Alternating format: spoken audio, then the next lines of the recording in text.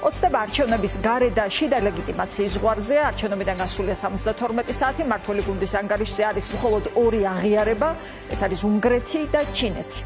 დემოკრატიული სამყაროს მთავარი გზავნილი არის ასეთი, რომ სურათი საარჩევნო არ არის მკაფიო, დამკვირვებლებს არ უთქვამთ, რომ არჩევნები იყო თავისუფალი და სამართლიანი, ამიტომ საჭიროა დაუყოვნებლივი გამოძიება. არჩევნების ჩატარების დღიდან საქართველოს პრეზიდენტი ფაქტობრივად არის მთავარ საყილის როლში საინფორმაციო ფრონტზე.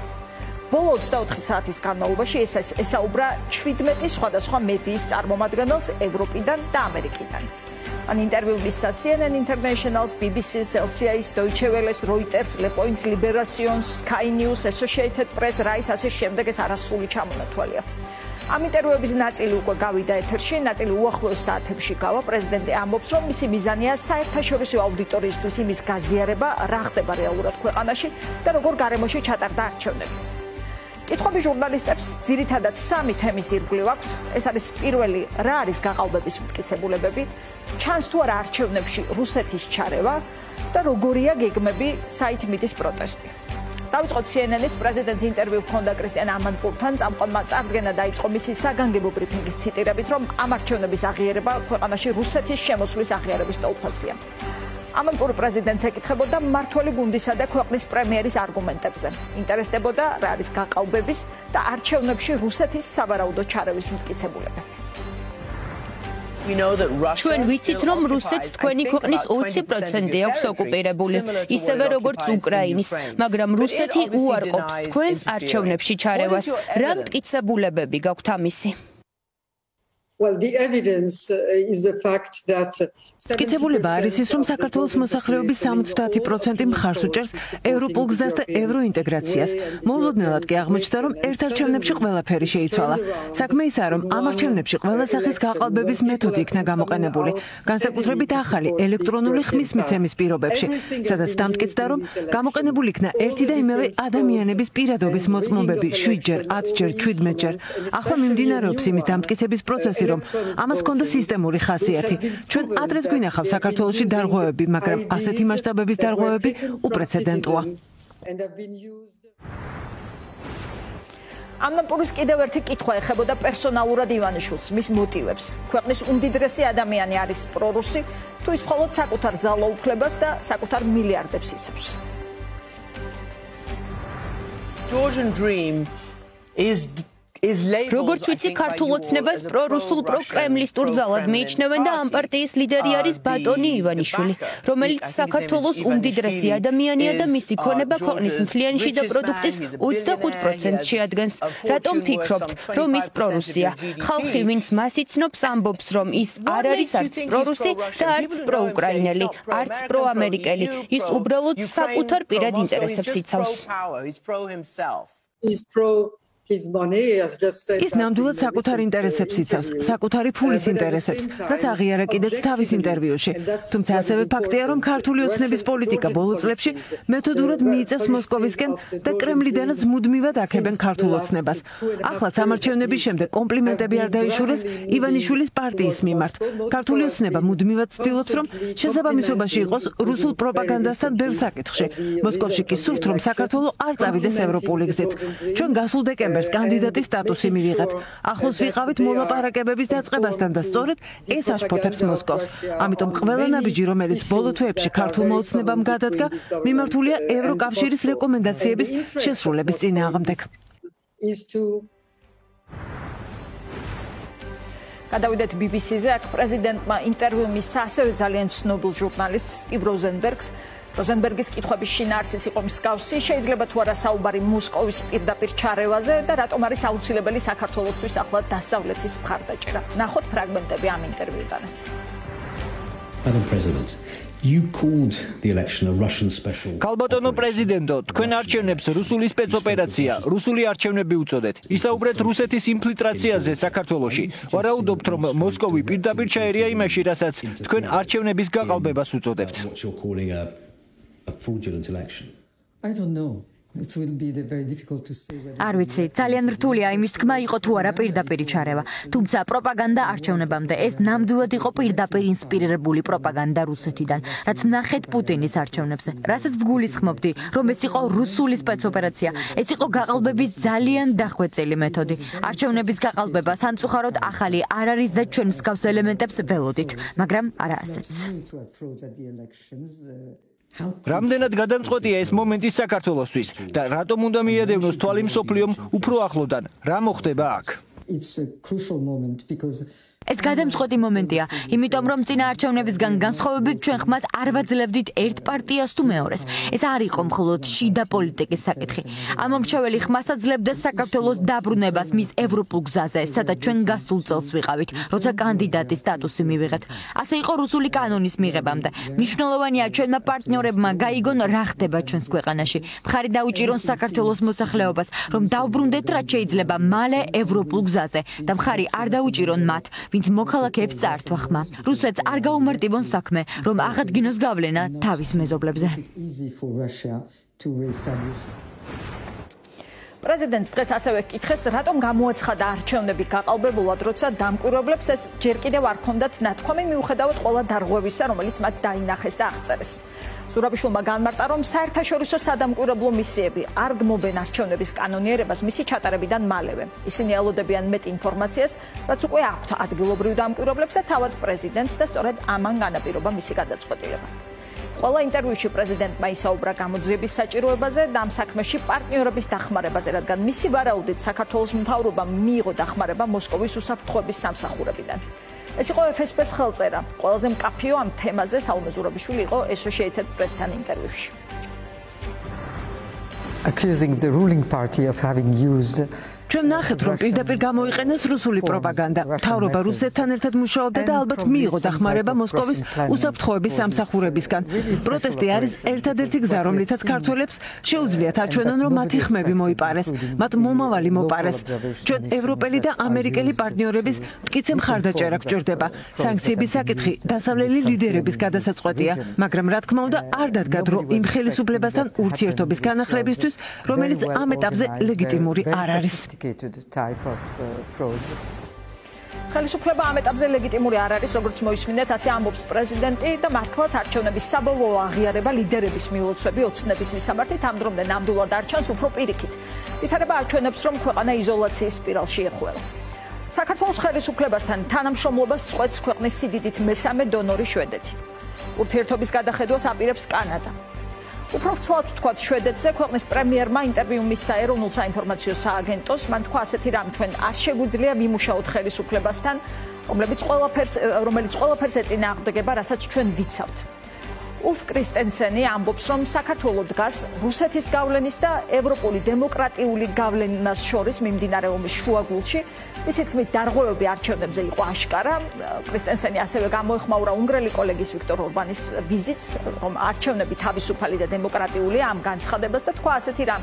ორბანი არ ლაპარაკობს ევროპის ქვეყნების სახელით, ის არ ლაპარაკობს შვედეთის სახელით. შესაძლოა ის ლაპარაკობს რუსეთის სახელით, მაგრამ ნამდვილად სხვების სახელით არ ლაპარაკობს. ასეთი იყო მისი ძალიან მკაფიო პოზიცია. ორბანის განცხადებები ასევე გააკრიტიკა ევროკავშირის 13 ქვეყნის საგარეო საქმეთა მინისტრმა. ისინი საუბრობენ საარჩევნო მთლიანობის დარღვევაზე, რაც მათი თქმით არის ქართული ხალხის ლეგიტიმური ევროპული მისწრაფებების ღალატი. მინისტრები ასევე გმობენ საქართველოში ორბანის უდროო ვიზიტს და კიდევ ერთხელ ხაზგასმით წერენ, რომ ის არ საუბრობს ამ ქვეყანაში ევროკავშირის სახელით. როგორც გითხარით, ამ განცხადებას 13 ევროპული ქვეყნის პირველი დიპლომატის ხელმოწერა აქვს. ვიქტორ ორბანი არის დღეს მმართველი გუნდის სტუმარი. პროპაგანდაც და პრემიერიც ამ ვიზიტს წარადგენს როგორც ევროკავშირის საბჭოს თავმჯდომარის ვიზიტს. ისინი ცდილობენ აჩვენონ, რომ ეს არა კერძო ჩამოსვლა, არამედ ევროკავშირის ეგიდით გამართული ღონისძიება ერთგვარად და ეს არის შეხვედრა იმ პარტიასთან, რომელიც ღირსებით მიდის ევროპისკენ. ორბანმა ერთობლივ ბრიფინგზე გამარჯვება მიულოცა კიდევ ერთხელ ქვეყნის პრემიერს და აქვე ირაკლი კობახიძეს მის არჩევაც პირადი გამოცდილებიდან, როგორ უპასუხოს ბრიუსელიდან მოსალოდნელ კრიტიკას. Nézem a választás körül kirobbant. მინდა მიულოცო საქართველოს პრემიერ-მინისტრს არჩევნებში გამარჯვება. ანგარიში თავისუფალი დემოკრატიული არჩევნების შესახებ იყო საუბარი. არჩევნების შედეგები უდავოა. თავისუფალი და დემოკრატიული არჩევნები ჩატარდა, მაგრამ დავა და კამათი მაინც იქნება ევროპაში. თქვენ ამას სერიოზულად არ უნდა შეხედოთ, რადგან ეს ჩვეული ამბავია. მედიასთან დიალოგი ამ შეხვედრაზე არ ყოფილა დაგეგმილი, თუმცა ორბანს ადგილზე კრიტიკული კითხვების მოსმენა დღეს მაინც მოუხდა, როგორც ქართველი, ისე სხვათა შორის უნგრელი ჟურნალისტებისგანაც. ამაყობთ, რომ გაყალბებული არჩევნების ლეგიტიმაციისთვის აქ მოხვედით. ამაყობთ, რომ ისე არავინ გბაძავთ, როგორც ქართული ოცნება, ასე ეკითხებოდა მას უნგრელი ჟურნალისტი. შეგიძლიათ მოგცეთ გარანტია, რომ მხოლოდ თქვენი მხარდაჭერა დაგვეხმარება ევროკავშირში გაწევრიანებაში, ასეთი იყო ქართული მედიის ინტერესი. როგორი მკაცრი ქალბატონები ყავთ, საბოლოოდ ასე სცადა ორბანმა კითხვებისთვის, უფრო მეტი კონკრეტიკისთვის თავის არიდება, ეს კოლაჟით ნახოთ. ბატონო პრემიერ-მინისტრო, ამაყობთ, რომ გაყალბებული არჩევნების ლეგიტიმაციისთვის მოხვედით. ამაყობთ, რომ ისე არავინ გბაძავთ, როგორც ქართული ოცნება. რას ფიქრობთ, როდემდე გაგრძელდება ასე? საქართველოს მთავრობას ადანაშაულებენ ქვეყნის რუსულ ორბიტაზე დაბრუნებაში. I just read your constitution and your constitution მე წავიკითხე თქვენი კონსტიტუცია. ის ნათლად ამბობს, რომ საქართველოს ყველა მთავრობამ უნდა იმუშაოს ევროკავშირში გაწევრიანებაზე. რა სიტყვით კრიტიკაზე თქვენ მიმართ? მოხარული ვარ, რომ ყველა მოგიწვიოთ ბუდაპეშტში და გავმართოთ პრეს-კონფერენცია. თქვენ შეგიძლიათ მოგცეთ გარანტია, რომ მხოლოდ თქვენი მხარდაჭერა დაგვეხმარება ევროკავშირში გაწევრიანებაში, რადგან ვიცით, რომ სხვა წევრი ქვეყნები თქვენ ვიზიტს აკრიტიკებენ. ზოგი ქვეყანა ემხრობა, ზოგი არა. კითხვები არ არსებობს იმასთან დაკავშირებით, რომ თქვენ ევროკავშირს შეუერთდებით. როგორი მკაცრი ქალბატონები ყავთ.